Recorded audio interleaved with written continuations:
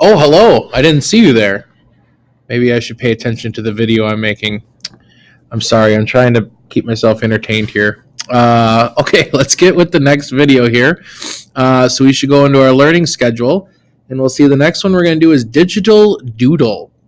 Digital Doodle. Now, Digital Doodle can turn into quite the creative app if you want to add more to it. You can change a lot of different things, kind of like I was showing you with the ball bounce last time, which I'm going to show you one thing a little different if you're trying to make it work and go, this wasn't working. I'll show you something I didn't do, and then I caught it. So let's go ahead and open up App Inventor if you haven't already.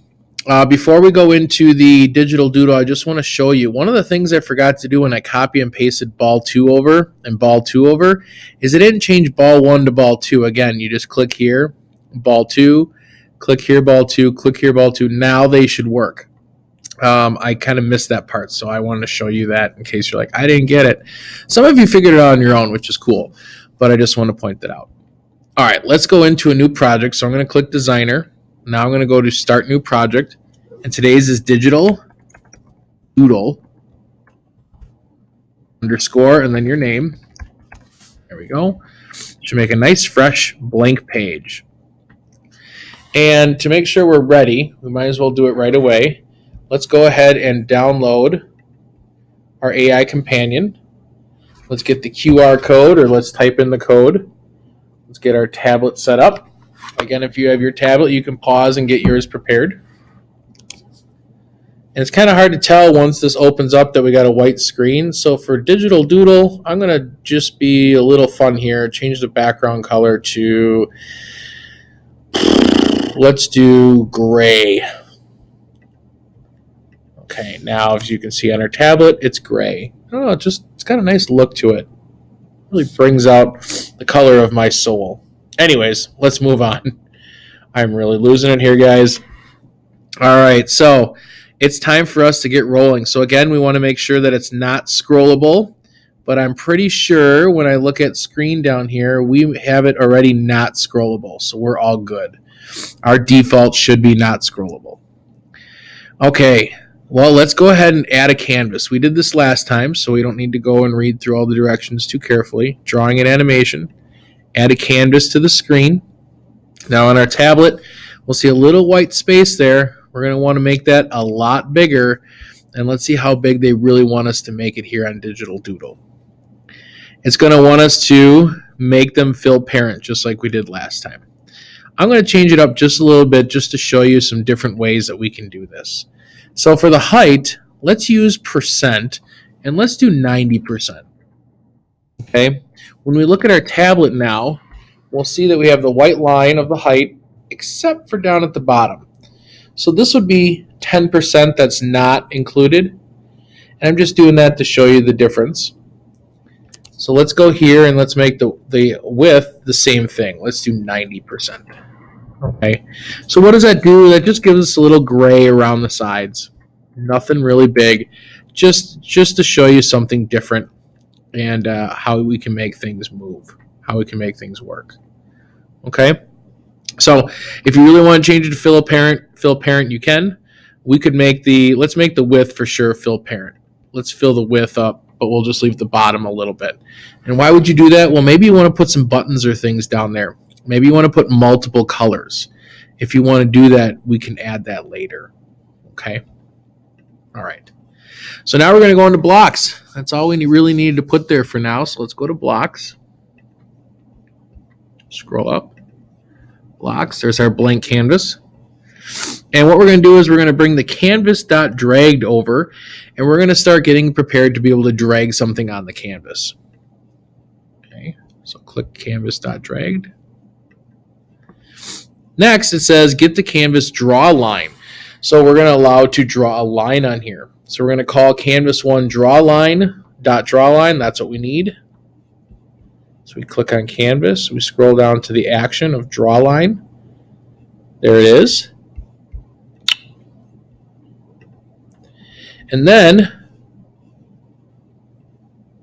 we're going to go in here and it says the canvas dragged event will happen over and over again very rapidly while the user drags a finger on the screen. Each time that dragged event is called, it will draw a small line between the previous location, previous X and previous Y of the finger. Or we can mouse over the parameters of the canvas one and drag. So basically we need to just get previous X, previous Y, current X, and current Y. And we need to make sure the X's go in the X's and the Y's go in the Y. And all my X's live in Texas. So let's go with that. So previous X, we always want where the line or where our finger just was. So we're going to do previous X, previous Y, and then current X, so we know where we're at now. It's making sure that we know the ordered pairs from where they were to where they are now. That's how it works.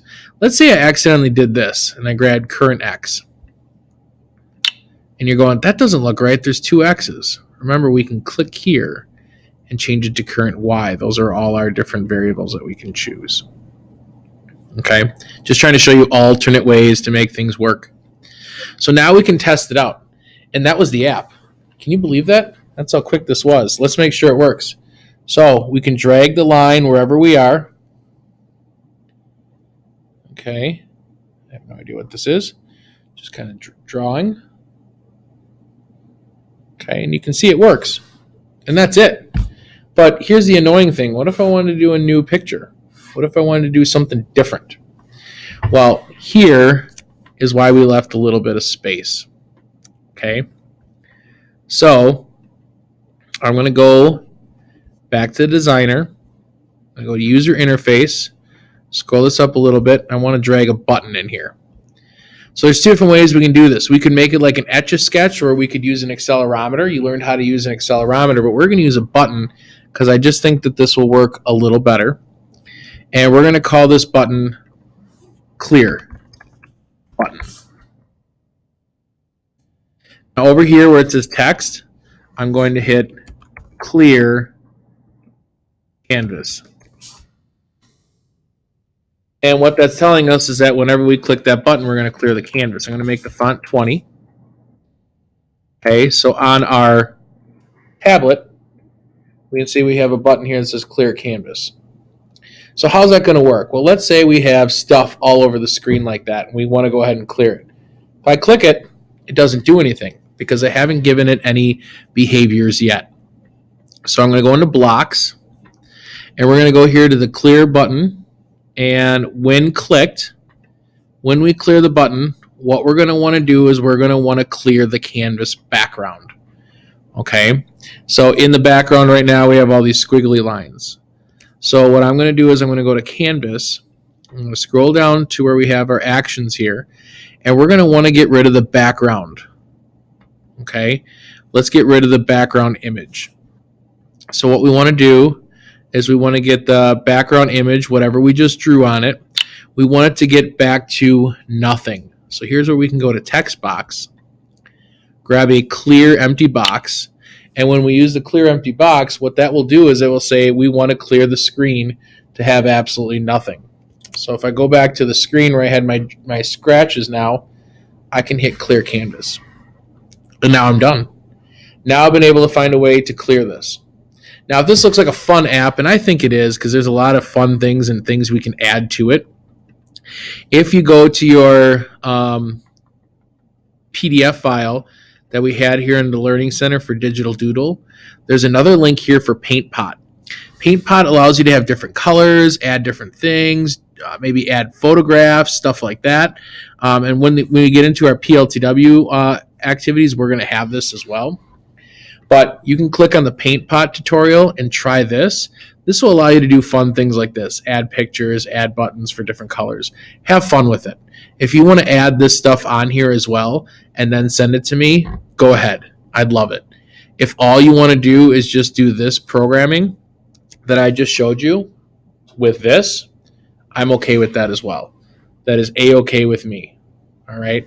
But if you want to go above and beyond and have a little fun with it, go ahead and do so. You have nothing else you're doing right now. You might as well have some fun with this and show them to your friends, show them to your family, show them the cool things you're doing because this is a cool class. And if you have a tablet, have fun showing it off to them. Okay, that's all I got for you. We're getting through these. You're doing a great job. We got one more app that we're going to create using some of the content we've already learned to create a magic 8 ball. All right, see you next time.